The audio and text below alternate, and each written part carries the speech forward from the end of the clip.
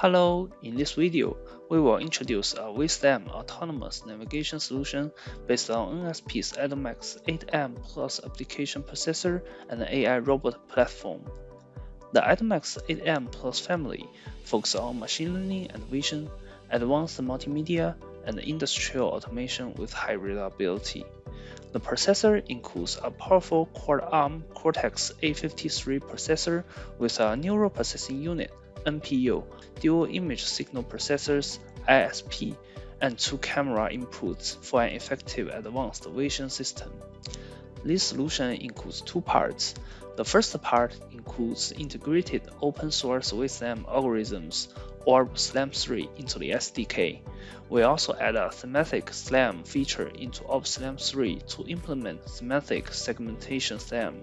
In the future, we plan to implement end-to-end SLAM algorithms so that customer applications can directly use these SLAM libraries.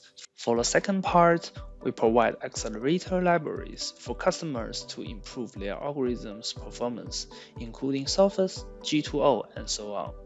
For some common machine vision algorithms, we implemented the i.MX machine vision library to use Neon and OpenCL to accelerate these algorithms.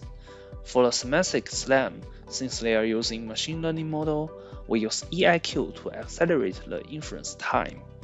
We also use multi-thread to optimize all SLAM 3 performance. By the way, we also have ROS 1 and ROS 2 ready on i.MX Yocto Linux. In this demonstration, vSLAM 3 runs on a smart car with AI robot on board. We control the smart car remotely to run the vSLAM system for this demo at our office. The video shows the pose and path of the smart car on the point cloud map in reverse. In the bottom left corner, we can see the live video from the Intel RGBD camera sent to vSLAM system, and the green points indicates the feature point found in the image.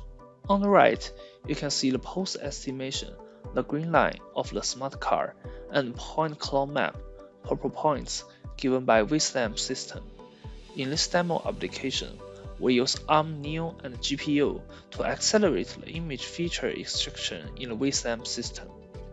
After obtaining the point cloud maps through the RGBD camera, we can use Octomap in ROS to project a 3D point cloud map and create a 2D occupancy grid map used in ROS navigation stack for mobile robots. For more information, please visit the following website.